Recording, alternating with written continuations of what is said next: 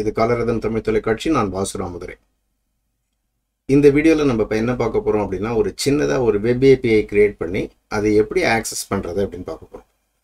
அதாவது டிஃபால்ட்டாக நம்ம ஒரு வெப் ஏபிஐ அப்ளிகேஷன்ஸ் கிரியேட் பண்ணோம்னா அவங்களே ஒரு கண்ட்ரோலர் கொடுப்பாங்க. அந்த கண்ட்ரோலரை வச்சுட்டு நம்ம எப்படி how that web API works அப்படிங்கிறத பார்க்குறதுக்கு தான் we are going to have this. இப்போ வந்து how to create a web API.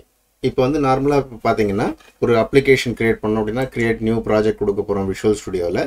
அதில் ASP.NET வெப் அப்ளிகேஷன் எடுத்துங்க. இப்போ அடுத்தது என்ன பண்ண போகிறோம் அப்படின்னு கேட்டிங்கன்னா, இதுக்கு வந்து இங்கே பேர் கொடுக்க போகிறோம், ஒரு ப்ராஜெக்ட் பேர். இப்போ வந்து நான் என்ன செய்ய போகிறேன் அப்படின்னா மை ஏபிஐ அப்படின்னு கொடுத்துருக்கேன். ஸோ மை ஏபிஐ கொடுத்தாச்சு. இங்கே வந்து கிரியேட் அப்படின்னு கொடுக்குறோம். இங்கே கிரியேட்னு கொடுத்தீங்கன்னா அந்த வெப் அப்ளிகேஷனில் மெனி வெரைட்டிஸ் ஆர் தேர். அதில் எம்டின்னு இருக்குது, வெப் ஃபார்ம்ஸ்னு இருக்குது, எம்விசின்னு இருக்குது, வெப் ஏபிஐன்னு இருக்குது. இதில் நம்ம சூஸ் பண்ண போகிறது வெப் ஏபிஐன்னு சூஸ் பண்ணுறோம். இதில் என்ன எதுக்காக இது வந்து சூஸ் பண்ணுறோம் அப்படின்னு கேட்டிங்கன்னா, சே ஃபார் எக்ஸாம்பிள் இப்போ எம்டின்னு எடுத்துக்கிட்டால் இங்கே add folders and core references அப்படின்னு இருக்கு இல்லையா. இது வந்து நமக்கு சூஸ் பண்ணக்கூடிய அந்த பர்டிகுலர் ப்ராஜெக்ட் டைப்புக்கு தகுந்த மாதிரி இங்கே இருக்கக்கூடிய விஷயங்களை இது ஆட் பண்ணிக்கும். சே ஃபார் எக்ஸாம்பிள் எம்டின்னா இது எதுவுமே செலக்ட் ஆகலை. இப்போ வெப் ஃபார்ம்ஸ் அப்படின்னு சொன்னால் வெப் ஃபார்முக்கு தேவையான எல்லாத்தையும் வந்து ஆட் பண்ணிக்கும். அப்படி இல்லை இங்கே எம்விசி அப்படின்னு கிளிக் பண்ணுறோம்னா எம்விசியை மட்டும் ஆட் பண்ணிக்கும். ஸோ இப்போ வெப் ஏபிஐ சூஸ் பண்ணுறோம் அப்படின்னா எம்விசி அண்ட் வெப் ஏபிஐ ரெண்டுத்தையும் சூஸ் பண்ணிக்கும். இப்போ இங்கே இதை சூஸ் பண்ணுறோம்னா அப்பயும் வந்து இது சிங்கிள் பேஜ் அப்ளிகேஷன் அப்படின்னு வரும்போது அதுவும் எம்விசி வெப் ஏபிஐ சூஸ் பண்ணணும். ஸோ இங்கே வந்து நம்ம இப்போ வெப் ஏபிஐ தான் சூஸ் பண்ண போகிறோம். அப்படி இல்லைன்னா என்ன பண்ணலாம் அப்படின்னு கேட்டிங்கன்னா, நீங்கள் இதை சூஸ் பண்ணிவிட்டு இதையும் நீங்கள் select பண்ணிக்கிட்டிங்கன்னா again it is going to create a web API application. அது எதுக்கு அவ்வளோ கஷ்டப்படாமல் நம்ம டேரெக்டாக we can choose this. Okay, web ஏபிஐன்னு choose பண்ணிடுறோம். தென் இதை க்ரியேட் பண்ணுறோம். க்ரியேட் பண்ணோம்னா ப்ராஜெக்ட் க்ரியேட் ஆகும். ப்ராஜெக்ட் க்ரியேட் ஆனதுக்கப்புறமா you are going to have this இந்த வெல்கம் அந்த பேசிக் ஃபஸ்ட்டு ஸ்க்ரீன் வரும், அதை க்ளோஸ் பண்ணிவிடுங்க. இப்போ இங்கே வந்து பார்த்தீங்கன்னா நமக்கு வந்து we are going to have the models இருக்குது, வியூஸ் இருக்குது, கண்ட்ரோலர் இருக்குது. இதெல்லாம் இந்த எம்விசி ப்ராஜெக்டில் வர மாதிரியே தான் இருக்கும். இதில் வந்து இந்த கண்ட்ரோலருக்கு போய் பார்த்தீங்கன்னா you are going to have home controller, value கண்ட்ரோலர்னு இருக்குது. இந்த ஹோம் கண்ட்ரோலர் பார்த்தீங்கன்னா it is going to be இந்த கண்ட்ரோலர் அப்படிங்கிற கிளாஸ்லேருந்து இன்ஹெரிட் ஆகிருக்கும். இட் இஸ் பேசிக்கலி எம்விசியினுடைய ஒரு கண்ட்ரோலர். இது ஆக்ஷன் ரிசல்ட், இண்டெக்ஸ், எந்த ரிட்டர்ன் டு வியூ அப்படின்லாம் இருக்குது இல்லைங்களா. இது எல்லாமே வந்து எம்விசியினுடைய இது. இப்போ இந்த வேல்யூ கண்ட்ரோலர் அப்படின்னா ஒரு சாம்பிள் கொடுத்துருக்காங்க, மைக்ரோசாஃப்ட்லேயே கொடுத்துருக்காங்க. ஸோ இட் இஸ் வெப் ஏபிஐக்கான ஒரு கண்ட்ரோலர் இது. இதில் பார்த்தீங்கன்னா அது வேல்யூஸ் அப்படிங்கிறது அந்த கண்ட்ரோலர் பேர் வேல்யூஸ் கண்ட்ரோலர்னு இருக்குது. இங்கே பார்த்தீங்கன்னா அது வந்து it is derived from the API controller. இந்த API controllerங்கிற கிளாஸ்ல இருந்தா it is getting inherited. அதை பேஸ் பண்ணி தான் நம்ம பண்ணப்போம். இப்போ நமக்கு வந்து இப்போ எப்படி வந்து இந்த வெப் API ஒர்க் ஆகும். இங்கே வந்து இப்போ ஜஸ்ட் கோ டு தட் இதனுடைய கோ டு டெஃபினேஷன் போகிறேன். API கண்ட்ரோல் போனீங்கன்னா it is going to be there. அதனுடைய உள்ளுக்குள்ளே என்னென்னலாம் இருக்குது, அதில் என்னென்ன மெத்தட் இப்போ ப்ரொடெக்டட் ப்ராப்பர்ட்டிஸ் இருக்குது, இல்லை மெத்தட்ஸ் இருக்குது, எல்லாமே வந்து யூ கேன் see this. இங்கே வந்து நம்ம அடுத்தது வந்து எப்படி how this particular web API works அப்படிங்கிறது தெரியணும். இட் இஸ் நார்மலாக இப்போ வந்து நம்ம ஒரு அப்ளிகேஷனை இப்போ ரன் பண்ணோம் அப்படின்னா இந்த அப்ளிகேஷனை ரன் பண்ணால் என்ன ஆகும் அப்படின்னு கேட்டிங்கன்னா it is going to go to this ப்ரௌசரில் ஓப்பன் ஆகும். ப்ரௌசரில் ஓப்பன் ஆனதுக்கப்புறம் பார்த்தீங்கன்னா it is going to be அந்த எம்விசியினுடைய அந்த கண்ட்ரோலர் மூலமாக போயிட்டு அந்த ஹோம் கண்ட்ரோலரில் இருக்கக்கூடிய ஃபஸ்ட்டு பேஜை டிஸ்பிளே பண்ணும். இங்கே வந்துருக்கு. So we are having this. இது வந்து எம்விசியினுடையது. இங்கே பார்த்தீங்கன்னா இதனுடைய ஹோம் அப்படின்னு போட்டிங்கன்னா இதே தான் இருக்க போகுது. ஸோ திஸ் இஸ் த பேசிக் எம்விசியினுடைய இது. இப்போ வந்து எனக்கு ஏபிஐயை வந்து எப்படி ஆக்சஸ் பண்ணணும். இப்போ வந்து நமக்கு வந்து எம்விசி படித்தவங்களுக்கு தெரிஞ்சிருக்கும் how to do that. Okay, எம்விசியினுடைய routing எப்படி அப்படிங்கிறது பார்க்கணும் அப்படின்னா what you can do is you can go to that app start.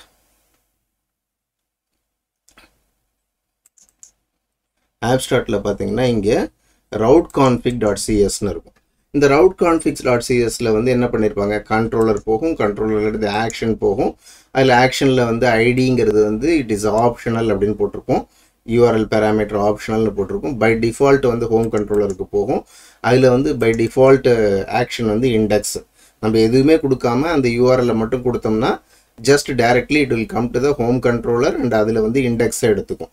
இதுதான் நார்மலாக வந்து வெப் ஏபிஐயில் MVCயில் நடக்கக்கூடியது. ஸோ இதில் எப்படி போகுது அப்படின்னு பாருங்கள். Web API config. இந்த வெப் ஏபிஐ கான்ஃபிகில் வந்து பார்த்தீங்கன்னா it is going to be like this. API இதனுடைய ரூட் எப்படி இருக்கணும் அப்படின்னு கேட்டிங்கன்னா ஏபிஐ அப்படின்னு கொடுக்கணும். அதுக்கப்புறம் what is the controller name, அங்கே ஐடி. இதில் வந்து ஒரு ரிசோர்ஸ் அப்படிங்கிறது வந்து இந்த ஏபிஐக்கு அப்புறமா இந்த கண்ட்ரோலர் கொடுக்குறோம் இல்லையா, இந்த கண்ட்ரோலரை பொறுத்து தான் கண்ட்ரோலர் நேம் என்னவா இருக்கும் அப்படின்னு கேட்டிங்கன்னா it is going to be எந்த ரிசோர்ஸ் ஆக்சஸ் பண்ணுறோமோ அந்த ரிசோர்ஸோட பேராக இருக்கும். அதனால் இங்கே டிஃபால்ட் அப்படிங்கிறதெல்லாம் கிடையாது. So you are going to see இதில் வந்து பார்த்தீங்கன்னா நம்ம வந்து இப்போ ஃபார் எக்ஸாம்பிள் இன்றைக்கி நம்ம யூஸ் பண்ண போகிறது வந்து இந்த வேல்யூஸ் கண்ட்ரோலர். ஸோ இந்த வேல்யூஸ் அப்படிங்கிறது தான் நம்ம வந்து அந்த கண்ட்ரோலர் பேர் அதை கொடுக்க போகிறோம். ஸோ இப்போ வந்து பார்த்தீங்கன்னா வந்து இங்கே வந்து you are going to have this controller. அதில் வந்து ஐடின்னு இருக்குது. இந்த ID is optional, root parameter is optional. இந்த ரூட் பேராமீட்டர் ஆப்ஷனல்னால் நீங்கள் ஐடி கொடுத்தாலும் கொடுக்கலைனாலும் it is going to do that. அதுக்கு வந்து ஐடி கொடுத்தால் ஒரு மெத்தட் வச்சுருப்பாங்க, ஐடி கொடுக்கலைன்னா அதுக்கு ஒரு மெத்தட் வச்சுருப்பாங்க. So which ever that okay நீங்கள் கொடுக்கக்கூடியதை பொறுத்து அந்த மெத்தட் வந்து ஒர்க் ஆக போகுது. It is going to call that particular method R it is going to execute that particular method. That method is going to return R respond to that query R respond to the request of that client. அதுதான் இங்கே நடக்க போகுது. So இப்போ வந்து நம்ம வந்து we are going to see this. இதுதான் வந்து பேசிக்காக ஒரு அப்ளிகேஷனை ஒரு வெப் ஏபிஐ தயார் பண்ணுறோம். இப்போ வந்து ரன் பண்ணுறோம் நம்ம. again we are going to run this. இதை ரன் பண்ணோம்னா என்ன ஆகுது அப்படின்னு பார்த்தீங்கன்னா இங்கே வந்து we are going to have this. இங்கே என்ன பண்ண போகிறோம், இங்கே வந்து ஏபிஐன்னு கொடுக்குறோம். அந்த கண்ட்ரோலர் பேர் என்ன சொன்னோம், வேல்யூஸ்னு சொன்னோம் இல்லையா, வேல்யூஸ். இப்போ வேல்யூஸ்னு கொடுத்தோம்னா இங்கே வேல்யூ 1 அண்ட் வேல்யூ 2 அப்படின்னு ரெண்டு காட்டுது. ஏன் காட்டுது அப்படின்னு பார்த்தீங்கன்னா you are going to have this here.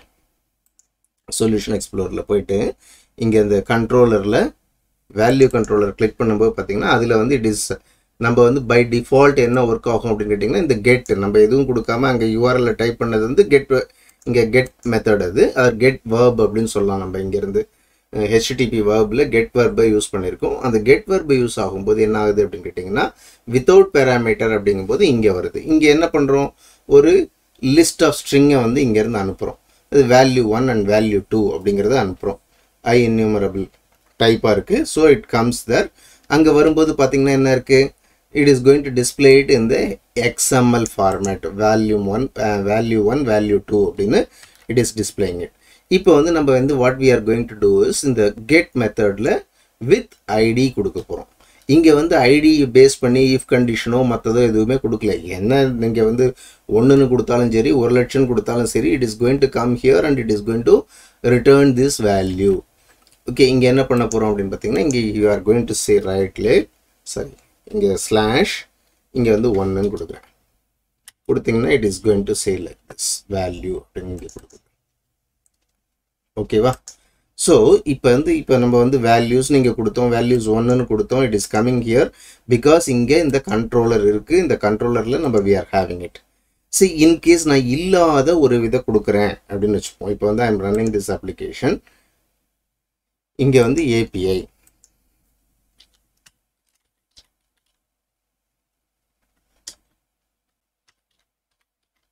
Employee அப்படின்னு கொடுக்குறேன், ஏபிஐ எம்ப்ளாயின்னு கொடுக்குறேன்னு வச்சுப்போம்.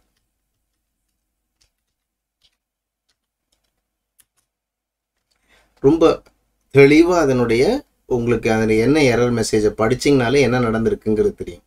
No HTTP resource was found that matches the request URI local host 44351 API எம்ப்ளாயின்னு ஒரு இது இல்லை. No type was found that matches the controller named எம்ப்ளாயின்னு ஒரு controller இல்லை. அங்கே வந்து அதுக்குள்ளே எந்த வித ரிசோர்ஸும் இல்லை. ஸோ இதனால் வந்து நம்மளால் it is not able to get the data. ஓகேவா? So this is that error message. Majority of the time அந்த XML ஃபார்மேட்டில் வரக்கூடிய error messages will be more specific R self explanatory. உங்களுக்கு வந்து அது புரிஞ்சிடும். ஸோ இப்போ வந்து நமக்கு கண்ட்ரோலர் நேம் என்ன, அந்த கண்ட்ரோலர் நேமில் கொடுத்தோம்னா இப்போ கெட் மெத்தட் கொடுக்க இங்கேருந்து URL நம்ம டைப் பண்ணிவிட்டு என்டர் பண்ணோம்னா கெட் மெத்தட் ஆக்டிவேட் ஆகுது. அதிலிருந்து வேல்யூ இங்கே போகுது அப்படின்னு பார்த்தோம். அஃப்கோர்ஸ் நம்ம வந்து போஸ்ட் அண்ட் புட் டெலிட் எல்லாத்தையுமே நெக்ஸ்ட் கிளாஸில் நம்ம பார்க்கலாம். இங்கே வந்து இன்றைக்கி கெட் மெத்தட்லேயே நான் வந்து I am going to two some changes here. இப்போ வந்து IEnumerable ஸ்ட்ரிங்னு கொடுத்துருக்கு இல்லைங்களா, இங்கே வந்து நான் என்ன பண்ண போகிறேன், இங்கே வந்து ஸ்டாட்டிக் லிஸ்ட் ஸ்ட்ரிங் வேல்யூஸ்னு கொடுத்துக்கிறேன். ஓகே, அதில் கூட என்ன பண்ணலாம், ஈக்குவல் டு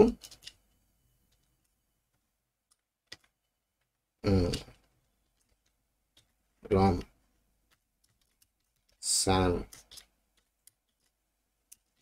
Sri Raj.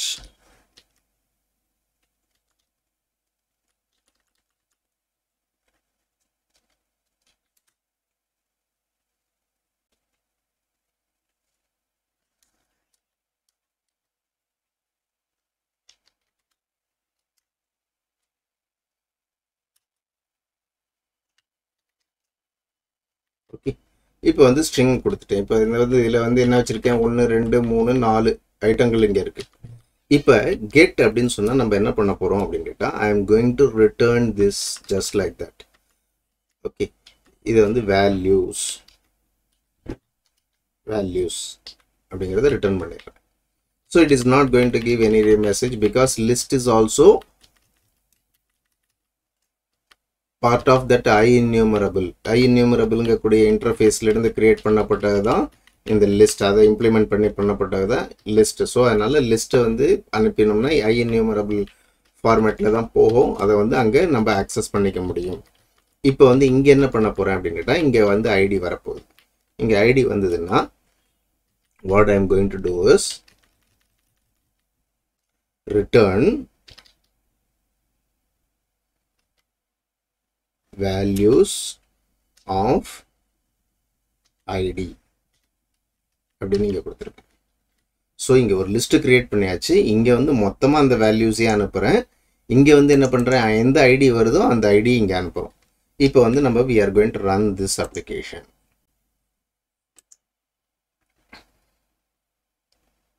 பண்ணிட்டோம். இங்கே என்ன பண்ணோம், நம்ம வந்து API கொடுக்கணும். API கொடுத்தாச்சு. Then we are going to say values. பார்த்தீங்கன்னா நம்ம அங்கே கொடுத்த ராம், சாம், ஸ்ரீ, ராஜ் எல்லாமே வந்துடுது. இப்போ வந்து நான் இங்கே I am going to give that ID. இப்போ 0ன்னு கொடுத்தேன்னா ராம் மட்டும் வரும். If I am going to give 3 அப்படின்னு கொடுத்தேன்னா ராஜ் வருது. இன்கேஸ் இல்லாத இண்டெக்ஸை கொடுக்குறோன்னு வச்சுப்போம் 44. ஸோ இங்கே வந்து அதால் it is not able to identify argument out of ரேஞ்சுன்னு வருது. ஸோ நம்ம என்ன பண்ணலாம், இங்கே அதுக்கு ஹேண்டில் பண்ணணும். இங்கே எப்படி ஹேண்டில் பண்ணலாம், இஃப் ஐடி greater than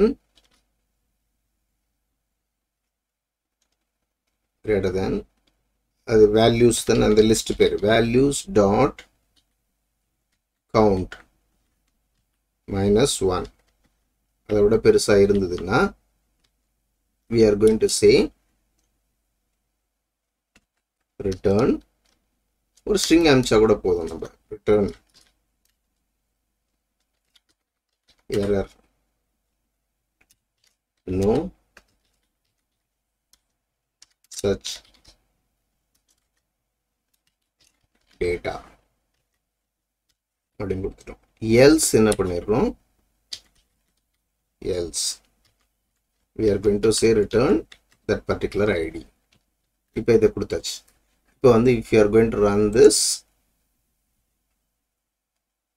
இங்கே வந்து I am going to say API values மொத்தமாக வருது. இங்கே வந்து I am going to say 2 அப்படின்னு கொடுத்தேன்னா இந்த ஸ்ட்ரீ வருது. இப்போ 22 இல்லாத ஒரு நம்பர் கொடுக்குறோம் அப்படின்னா error no such data அப்படின்னு வந்துடுது. So this is the way that API works. நம்ம வந்து இங்கே ப்ரௌசர்லேருந்து ஒரு ரிக்வஸ்ட் அனுப்புகிறோம். ஸோ கரஸ்பாண்டிங்காக அது அந்த பர்டிகுலர் கண்ட்ரோலருக்கு போய் அந்த கண்ட்ரோலர்லேருந்து அந்த பர்டிகுலர் ரிசோர்ஸினுடைய ஒரு ரெப்ரசன்டேஷனை இங்கே அனுப்பிடுது.